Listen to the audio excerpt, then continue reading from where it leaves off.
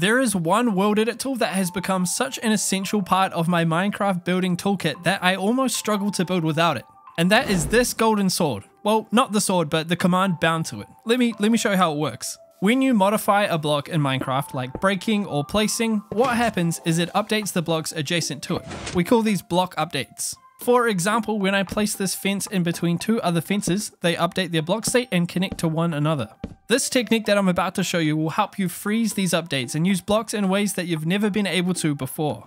To use this tool, we need to select any Minecraft tool from the creative menu. Swords work too, and I like the way the gold one looks, so I use that. Next, while holding the tool in our hand, we will activate it by running the command /tool repl, which is short for replace. If we hit enter, it tells us that we need a pattern, or in other words, we need to tell it which block we want to replace with. For efficiency's sake, I usually just type 1, which is the block ID for stone, but you can put whatever you like in there. Another way you can write this command is /repl1, which is nice and short, but you will get this alert saying the command will be removed in the next release of World Edit, so keep that in mind. From here, I can right click on any block and it is replaced with stone, the block I told it to use. To change it, all I need to do is left click on a block and it is now changed from stone to that block. This whole method is very reminiscent of a painter's palette, where they can pick and choose which colors they want to paint with.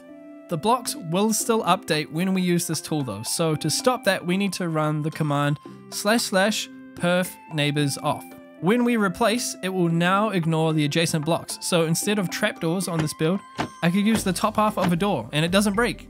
Or I can replace leaves with grass to make the trees look fluffier. Be careful though, the game will still cause updates if you break or place blocks by hand. I don't know about you, but this tool made building so much more fun for me, which is what it's all about at the end of the day, having fun. Just look how easy it is to texture with gravity blocks. If you found this helpful at all, consider watching this video about making castle walls. See ya.